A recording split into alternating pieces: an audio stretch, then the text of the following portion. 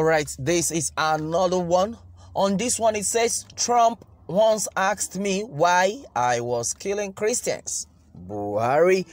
All right. President Muhammadu Buhari on Tuesday said President Donald Trump of the United States of America once caught him off guard when he asked him, why are you killing Christians? Okay, Buhari, who spoke on a lighter note at the concluding session of the ministerial retreat for ministers and heads of ministries, departments, and agencies, MDAs, at the State House, Abuja, said he wondered how his cabinet members would have responded to such thought-provoking question. The president said, I don't think I can finish this speech without one or two digressions, which is specifically to you, ministers, permanent secretaries, and our supporters. I believe I was about the only African among the less developed countries that the President of the United States invited.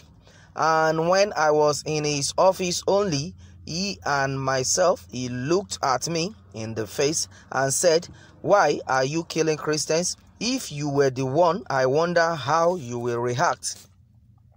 The problem between cattle rearers and farmers, which is older than me, not to talk of President Donald Trump, because I know I am a couple of years older than him, were happening climate change, population growth. Meanwhile, Buhari had in his closing remarks tasked key stakeholders in his government to boldly defend the administration, as his administration has lived up to its billings. He made allusions that his administration was suffering from bad press, a situation he warned should be addressed with all commitment. He also said there should be greater synergy between all governmental agencies, as it would help in greater synergy for the remaining time frame of the All Progressive Congress-led government. The days of insufficient collaboration, coordination, and synergy among implementing ministries, departments, and agencies should be over.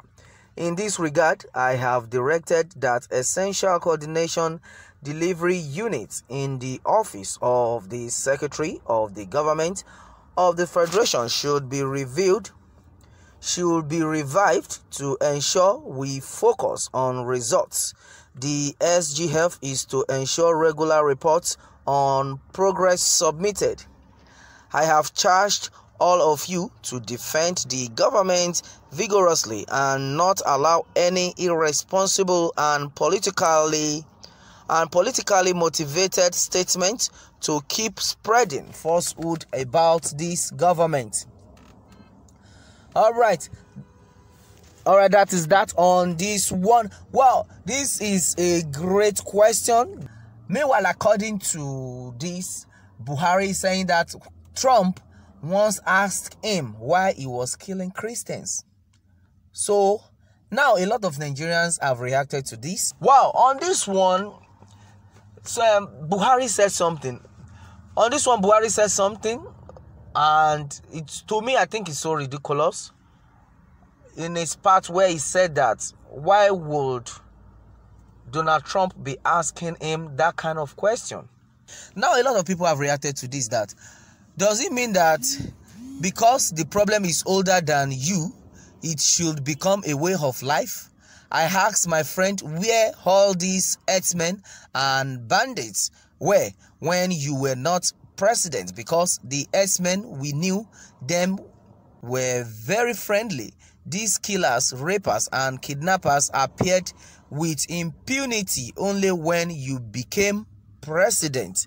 You can imagine. So now people are now saying that, Buhari, you are talking like this. Okay, fine. You are saying that this so-called situation is older than you. Fine, it's older than you. But why was it that since you have not been the president of the country, since you were not the president of the country, nothing bad was happening. But not until you became president, that is when we now realize that this thing had been a thing of old. So according to what people are saying that Buhari does not have a point in this. In fact, he is implicating himself more by answering the question in this manner.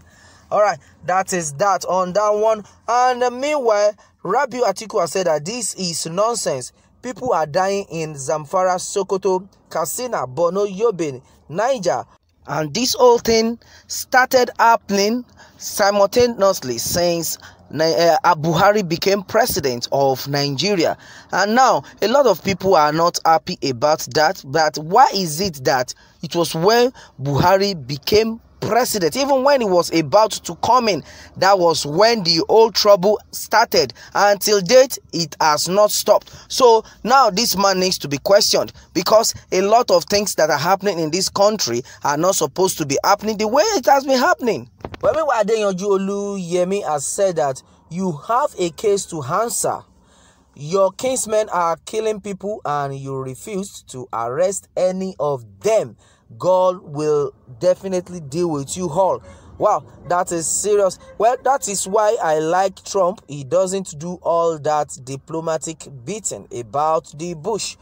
Well, one thing I believe is that no matter what, no matter the level you have attained in life, and if you think you can just do anyhow you like, you should remember that it is God that created you in this life. Because the president might be thinking he's in charge, and he must not forget that vanity upon vanity, all is vanity. Now a lot of people are suffering under your regime, yet you are saying this has been happening before now. In fact, even the situation on ground is older than you. What is the meaning of that? A lot of things are going wrong by the day, and you are just there.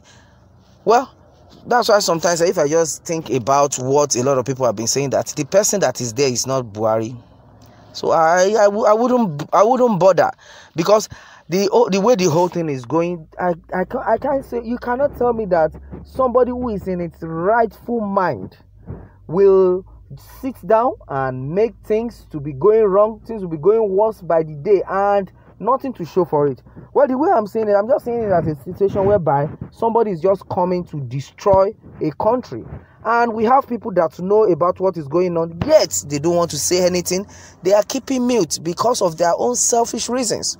It's only God that will answer to this, and that is just what I can say about that, because Nigerians are not happy. Things are going wrong by the day. What is all this? May the good Lord continue to help us. That's why we say we need prayer. But some people will tell you that we should forget about prayer, that we have to take it by force. And this has to be taken by force. And look at what is happening today. Well, that's it, my people, on this one. Meanwhile, let me have your take on this. And remember to subscribe for more updates. Thanks and God bless.